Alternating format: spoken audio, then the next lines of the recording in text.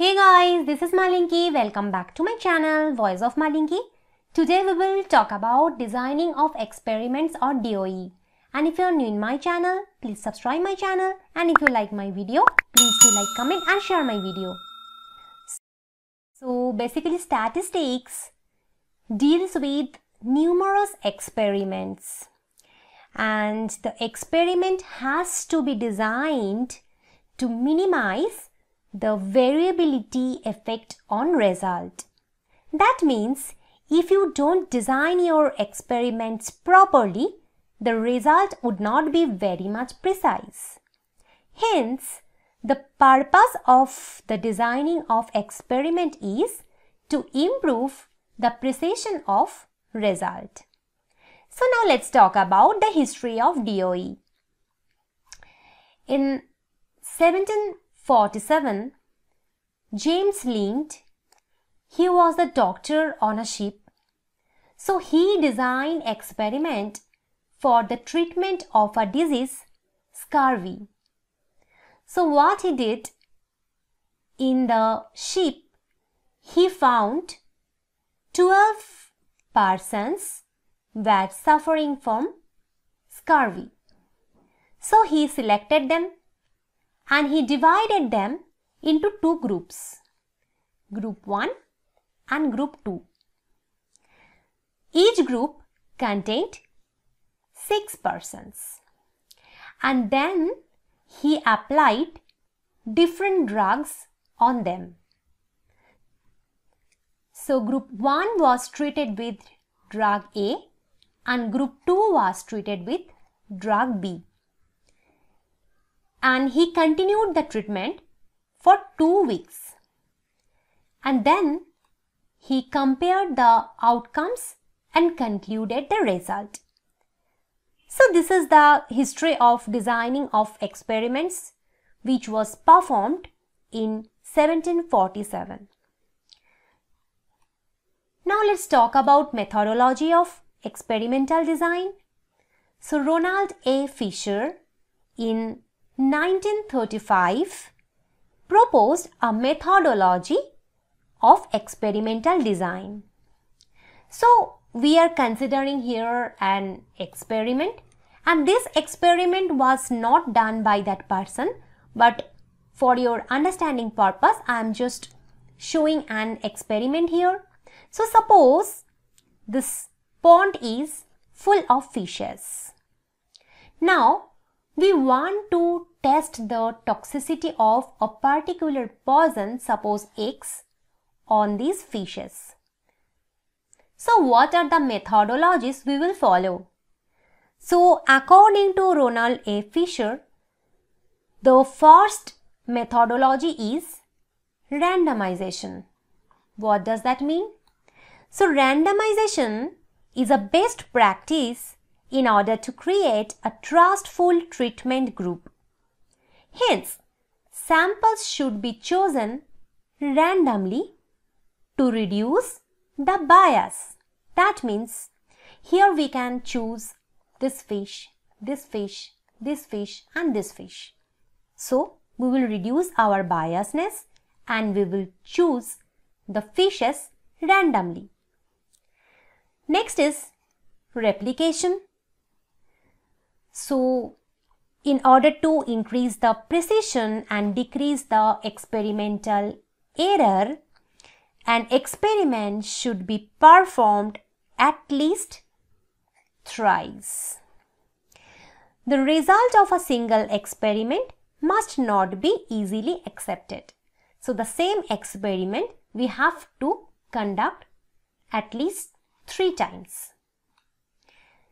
Next is blocking.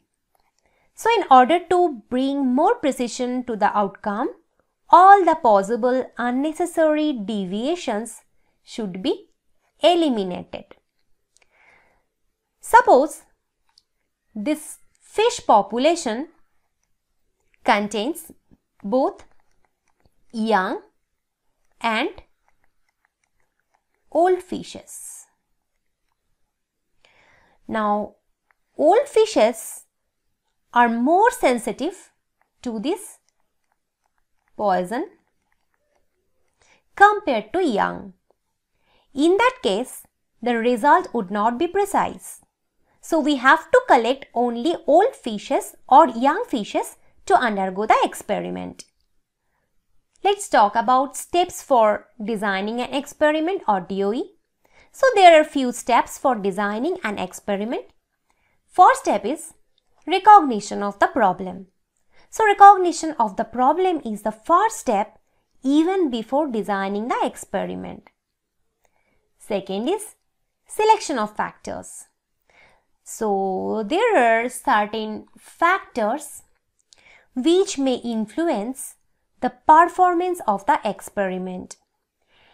If these factors play a negative impact on the experiment, they are called trouble factors. Generally, researchers do not want to deal with these factors. Suppose in the fish experiment, the presence or absence of sunlight keeps different impact on the outcomes. But we don't want to consider this factor, hence it is just a trouble factor.